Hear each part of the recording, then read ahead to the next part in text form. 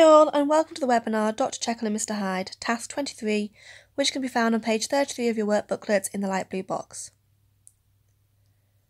Before we begin reading the short extract, let's remind ourselves on what has recently happened in the novella. After the brutal murder of Carew, Mr Hyde has all but disappeared. With the disappearance of Mr Hyde, Dr Jekyll has come out of solitude and returned to his old self. Unfortunately, this does not last long. Only 2 months after return to normal, Jekyll refuses to see his friend Utterson. Alarmed, Utterson visits his friend Dr Lanyon, hoping for some comfort. However, Dr Lanyon is not well. He is extremely ill and physically changed, appearing disturbed by something terrifying. When Utterson attempts to talk to Lanyon about Jekyll's unusual behaviour, he refuses to discuss the matter, stating Jekyll is good as dead to him. Confused, Utterson attempts to reach out to Jekyll again, who confirms Lanyon's earlier statement that they will never see each other again. This leaves Utterson thoroughly confused and struggling with this unsettling mystery surrounding all this odd behaviour. So why is this behaviour odd? Well, one thing we can think about is the fact that Lanyon and Jekyll, as far as Utterson was aware, were good friends and colleagues who had a disagreement about their scientific practices but were still friends, and now suddenly they're no longer friends and not talking. The beginning of our extract is 2 weeks later. Whilst we read the extract, I want you to consider how mystery is further created by Lanyon's unusual request of Utterson and how is this achieved. A week afterwards, Dr Lanyon took to his bed, and in something less than a fortnight he was dead. The night after the funeral, at which he had been sadly affected, Utterson locked the door of his business room, and sitting there by the light of a melancholy candle, drew out and set before him an envelope, addressed by the hand and sealed with the seal of his dead friend. Private, for the hands of G. J. Utterson alone, and in case of his predeceased to be destroyed unread. So it was emphatically superscribed, and the lawyer dreaded to behold the contents. I have buried one friend today, he thought. What if this should cost me another? And then he condemned the fear as a disloyalty and broke the seal. Within there was another enclosure, likewise sealed and marked upon the cover as not to be opened till the death or disappearance of Dr Henry Jekyll. Utterson could not trust his eyes. Yes, it was disappearance.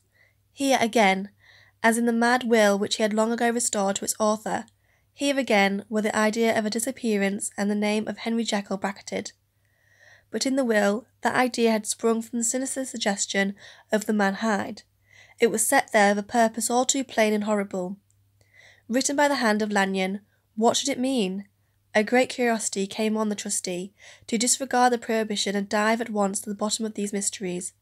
But professional honour and faith to his dead friend were stringent obligations, and the packet slept in the inmost corner of his private safe. So before we move on and discuss the extract in detail, I have included a glossary that just goes through some of the more complex vocabulary that Stevenson has used, and also we'll have a quick discussion about the extract itself and what happens. So as we can see, unfortunately Dr Lanyon has died of what we don't know, but he has left a letter to Utterson to be read alone. But when Utterson opens the letter, he finds another envelope inside the envelope, which tells him not to open the letter unless Jekyll is dead. So he chooses not to open the letter because that is what Dr Lanyon has requested of him.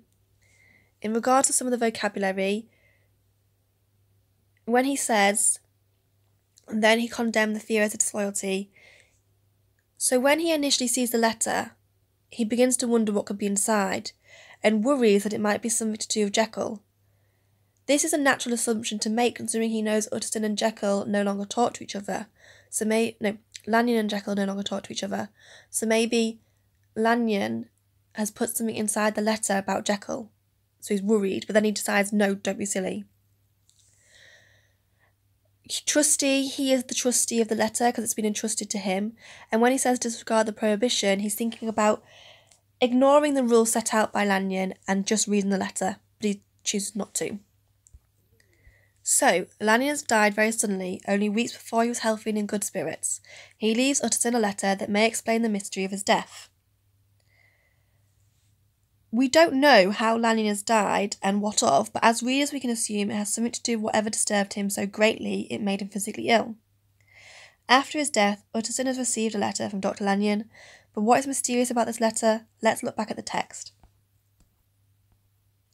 An envelope addressed by the hand and sealed with the seal of his dead friend, private, for the hands of G.J. Utterson alone, and in case of his predecease, to be destroyed unread. As you can probably imagine, Utterson is already a little concerned as to why his friend felt the need to send him a letter in the first place, considering he visited him just a few weeks earlier. Adding to this is the use of private and alone in capital letters, which emphasise that Lanyon does not want anyone but Utterson to read the letter. Why can't anyone else see its contents?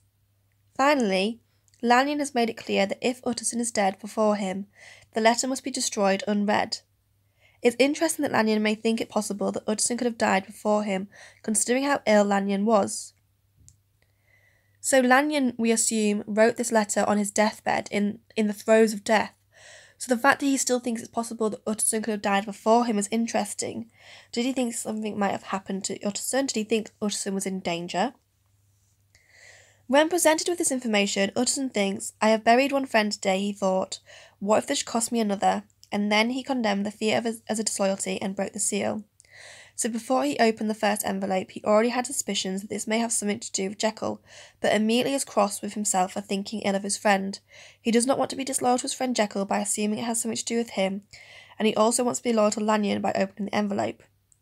But when Mr. Utterson opens the envelope, he finds another envelope inside. What makes this even stranger is the fact that this envelope within an envelope also says not to be opened till the death or disappearance of Dr. Henry Jekyll. Utterson could not trust his eyes. Why does Dr. Lanyon not want this letter to be opened unless Dr. Jekyll is dead or disappeared? Also, why does he think Dr. Jekyll may die or disappear? Die is one thing, but disappear? This is reminiscent to the will laid out by Dr. Jekyll himself in chapter 2, where he makes it clear that if he dies or disappears, Mr. Hyde inherits his property and estate. So Utterson is alarmed. He's like, why are my friends all talking about you disappearing and dying? And if you disappear and die, Mr. Hyde, who I now know is a murderer because he murdered Carew, inherits everything. So he's worried. This letter raises many questions for the reader and is gripping in its use of precise information with little explanation. Dr. Lanyon has made his request very clear, but we do not know why. We infer it may be safer for Utterson to not read the letter until Jekyll is dead or disappeared. Maybe Dr. Lanyon's protecting him from the truth. We don't know. We haven't read the letter yet. But his instructions are clear, explanation is not. That being said, why does Utterson not read the letter? As readers, we are very confused and want to know the answers within the mysterious letter, but Utterson chooses not to relieve his sense of curiosity. Why? Okay, as humans, we're naturally curious. We want to know things. But he says, no, I will not read this letter. So in the extract it says, what should it mean? A great curiosity came on the trustee to disregard the prohibition and dive at once to the bottom of these mysteries, but professional honour and faith to his dead friend were stringent obligations. So he actually admits that he's very curious and thinks about disregarding the rules, but then thinks, no. So he decides not to open the letter because of professional honour and faith to his friend. What does he mean by professional honour? Remember, Utterson is a lawyer. Acting as a lawyer, it is his duty to follow his client's wishes. So professional honour prevents him from breaking that code of conduct and reading the letter. He also mentions faith to his dead friend. He trusts that his friends knows what he's doing and so follows his orders, despite wanting to know what is going on.